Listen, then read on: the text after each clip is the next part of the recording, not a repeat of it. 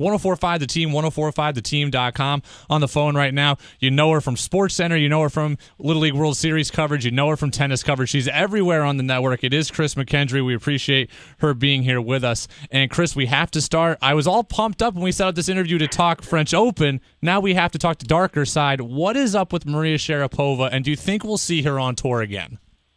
Well, quite possibly we'll see her on tour again. The question is when. Right now she's facing a 2-year ban, backdated to her infractions. But if that's the case and she does not win her appeal, it'll be a solid 2 years. But meantime, she's going ahead and she's trying to appeal to the Court of Arbitration for Sport. Appeals usually take 3 months. She is trying to expedite her appeal and have it heard within a month.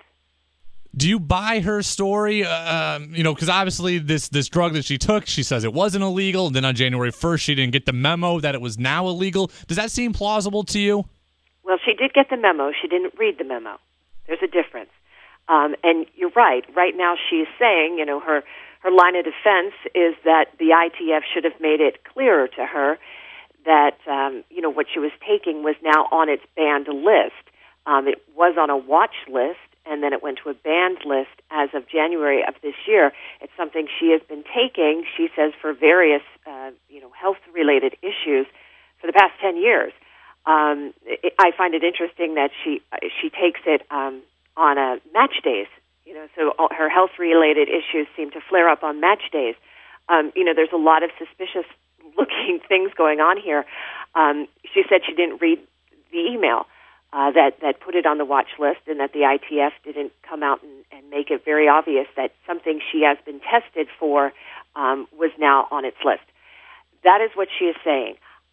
She is saying she didn't intentionally, and that is what they found, that she did not intentionally take this to be a performance enhancer. They couldn't find where there was solid intention for her to do it. That doesn't mean she's not without fault. That she is definitely, well, maybe not intentional, it was negligent on her part, and that's why they hit her not with 4 years, but with 2. If she intentionally did it, she would have been out for 4 years.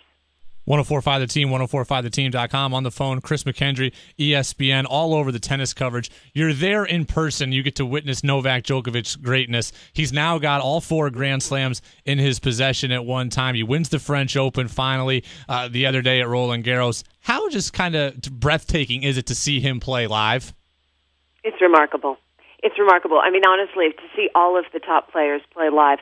The first time I ever saw Rafa Nadal play live, what just strikes you is the physicality with which these players play the game. It's just unbelievable for Djokovic and for players like Murray. And I mean, to watch Roger play, it's just the grace that Roger plays with. For Djokovic, his speed, his flexibility, it's something. It's a marvel. It truly is amazing to watch the athleticism they play with. It's amazing. Serena Williams gets to the French Open final, doesn't win it, but still great in my mind. Is she going to have enough, you think, to break the all-time Grand Slams record? Because it looks like she's still kicking very strong to me. I think so. I think she'll get there. I think 18 was very hard for her, and 22 is proving to be difficult for her. And I don't think it's a coincidence. They're very personal numbers. At 18, there was Crissia Martina, and at 22 sits Steffi. So I think it's a bigger hurdle for her, seemingly, when a number is attached to another great name and another legend. But there's no reason to believe that she's not going to get there. 1045 The Team and 1045theteam.com. On the phone, Chris McKendry of ESPN, covers everything tennis. She's at all the Grand Slams. Chris, this is an unusual year because it is also an Olympic year. With all the health concerns about Rio, do you see some of the top players dropping out of the Olympics due to health concerns, or would it be more to just they want to recover after Wimbledon and before the U.S. Open? I don't know if it's health concerns. I don't know. It could be, if players drop out and decide not to. I certainly hope Djokovic doesn't. I mean, we're looking at a potential Golden Slam, right? It's not just the calendar slam, but he could have a Golden Slam, which is crazy to think about. It could be, the tour never stops. I mean, they have really zero off season, and they continue to play all year round. And we have seen, especially the top name in the ladies' game, missed quite a bit of time. Maybe if not the slams, the big tournaments leading up to the slams with injury. So that is definitely a concern. But no, I hope everybody plays and represents their country, and I hope it's a great tournament in Rio. I was making a comparison the other day. People were talking about the NBA Finals, and they said that if LeBron can't beat the Warriors, then he's not that great. And my argument was, well, he's just running up against greatness. And it made me think of tennis first, actually, and guys like Andy Roddick and Andy Murray. What would their legacies be if they weren't in the time of a Federer, Djokovic, Nadal? Oh, gosh, who could say? I mean, Roddick would be a multiple Wimbledon champion, I believe, if he wasn't born during the era of Federer's, if he wasn't playing during the era of Federer's greatness, Andy Roddick would be a Wimbledon champion, once if not twice or more. And same for Andy Murray. He's won, Wimbledon. I mean, and he's won Olympic medals, and he's won a U.S. Open. He's a great player. He also has lost 5 Australian Open finals. His record in finals is in Grand Slams is kind of stunning, and it's because of who he's playing. I mean, he's playing Djokovic, who if he continues on this clip, he's in the conversation right now, and he very well may be the greatest player to ever play the game. I mean, you right now have Rod Laver saying he thinks Djokovic is the GOAT. If he continues at this clip. So it's tough to say. I mean, but I guess we have that in every sport, don't we? I mean, what would so many players' records be if not for playing, let alone playing in a golden era, which is what, all the runner-ups are doing right now. Every year I see you at the Australian Open, it always comes to mind, and I never think to ask anyone who might potentially know. So I'm asking you, what is the environment like on Australia Day? Because that seems like the world's best party that I want to be at. It is. I say every tournament, every Grand Slam has its own personality, and it's so true. But Australia is a party. It is a party of a tournament. It is just so much fun. It's a great event, and Australia Day is a little wild.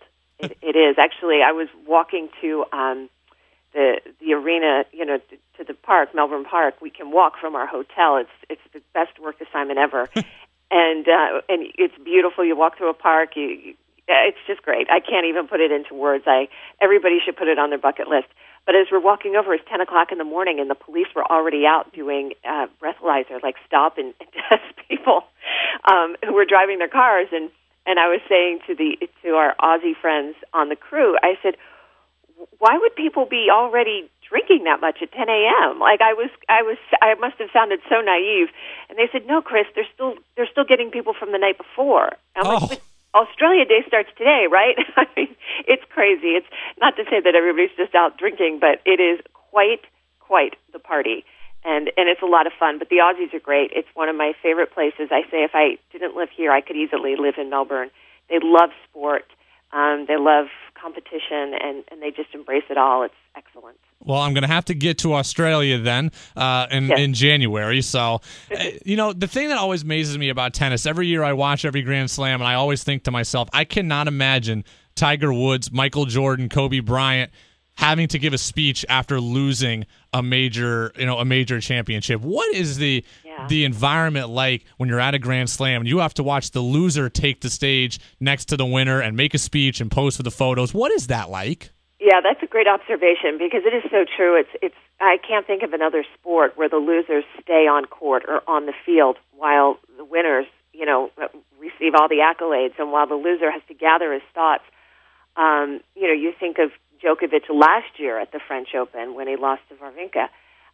It endeared him to the crowd. I think of the incredibly long match between Djokovic and Nadal going back a handful of Australia Opens. I mean, it was, close to 6 hours. And both players were hanging on the net, dehydrated, ready to collapse, and yet they had to, gather your thoughts. I mean, watching it, one word comes to mind, and it's great respect. I mean, it's respect to stand there and in your worst moment, think of Roddick when he lost to Federer in that epic Wimbledon final. It's just great respect for champions. Chris McKendry, ESPN Tennis, but also with the Little League World Series. Chris, we'll get you out of here on this. You mentioned Australia Day and the Australian Open being a big party. What is your experience like in Williamsport at the Little League World Series? Because I actually went there for the first time 2 years ago, and I thought it was amazing. It is amazing, isn't it? It's and I'm actually not doing the Little League World Series coming up this summer, but everybody continue to support. No, I'm sticking exclusively with tennis throughout the summer at ESPN, but it is an amazing atmosphere. It's the first time I went there, I came back and I said to the bosses, "We keep covering that tournament like it's just baseball games. You're missing the point. It's Americana, it's family, it's childhood, it's reliving your own memories and watching kids experience, what you loved growing up. It's amazing. Everything's a throwback, from the food to the kettle corn pop, right, to the hot dogs, to the prices, to it being free, to just having summertime fun. It's an incredible experience, and that's something else. Everybody put that on your bucket list too. But I'm glad you got out there and enjoyed it. It's really fun. It was a blast. I was there the year that the kids from Connecticut made that deep run. That's my hometown. I mean, not my. That's where I live. Yeah, so that was a big moment here in Connecticut, and it was interesting to watch. I always see what the teams do when they're there. It was very interesting to see the effect the kids had on all the kids in a whole town, and the adults too. It was amazing. It was so fun. It was a blast for me as well. My favorite memory at all was taking a picture with Dugout the mascot. So, well, then you've done it. You've lived. You've lived. Chris McKendry, ESPN. Again, you know her from SportsCenter. You now previously know her from Little League World Series coverage, and she's all over tennis. So, Chris, thanks a lot for your time. Yes. We look forward to Wimbledon and the U.S. Open. Starts 2.5 weeks. Please join us. Absolutely. Chris, thank you very much. Thanks, Brady. Bye.